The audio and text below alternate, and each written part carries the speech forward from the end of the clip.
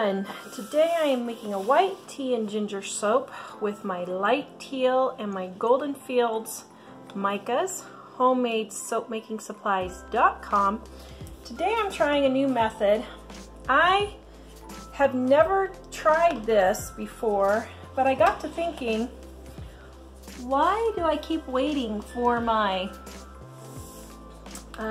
oils and lyes to cool down and all that fun stuff when I think I can just take my warm lye water, pour it over my oils, and let that just melt my oils. So I'm going to give that a try, rinse out my lye bucket.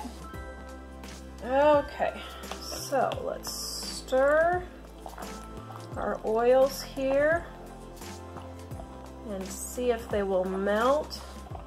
Just for curiosity's sake, my lye water was 168 and my oils were, I think they were 50 something. They were in the cold. Alright, let's see where we're at. 87, 85. Yeah, I think this might work. Hot dog. That'll save me a lot of time because I really hate waiting for the lye water to cool down. I know that's dumb, but when I'm ready to make soap, I'm ready to make soap, and I just want to get going and get moving. Okay, so that is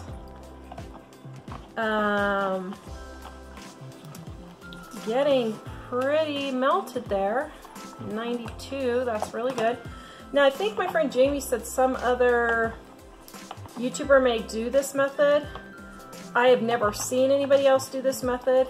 I'm just trying this just on the fly. Because you guys know me, I just like to get in there and get started. Wow, okay, yeah. That is looking pretty good. I'm excited, yay, so excited. Okay, so I'm gonna let that melt for just a second. I'm going to put in my kaolin clay while we're waiting here. This is just going to be a small batch. And then also my goat milk powder. Okay.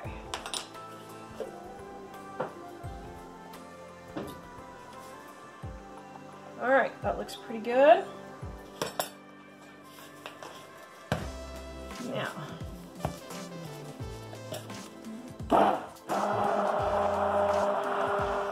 alright, so far so good. There's my fragrance oil. Give me a thumbs up for remembering my fragrance oil.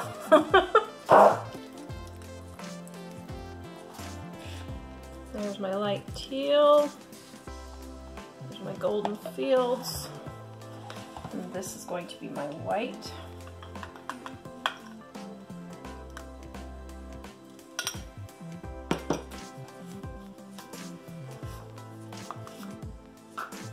Isn't that pretty?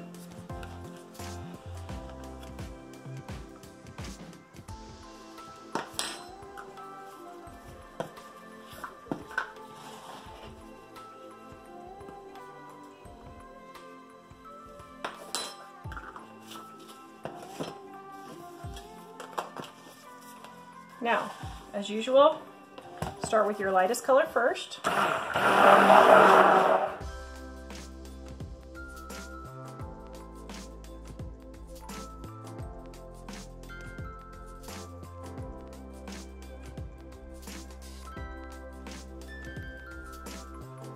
Pour in our white.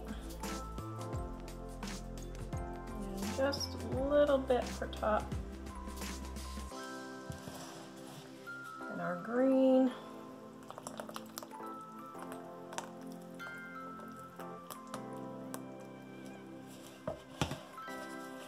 And yellow, I'm going up really high with my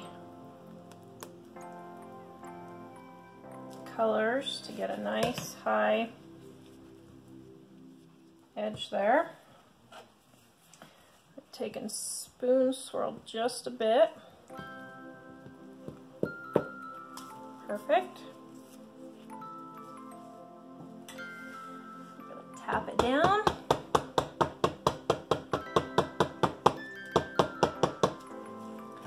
spray with alcohol. That will help firm up the top just a bit quicker.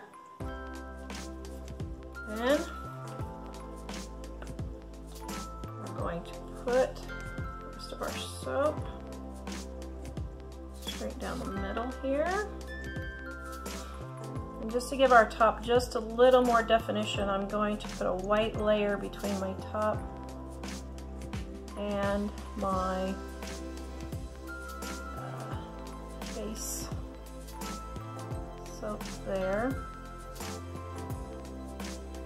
Just a little bit. So now we're going to come back in, round it up in the center just a bit. Okay. Now we're going to take our yellow.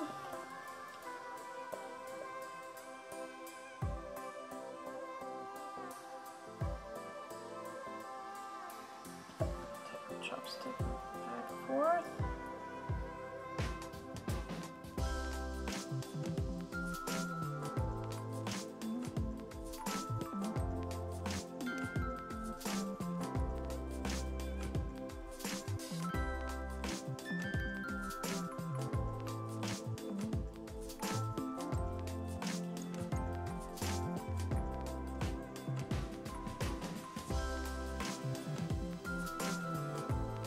A little bit more of a mixture of the colors here.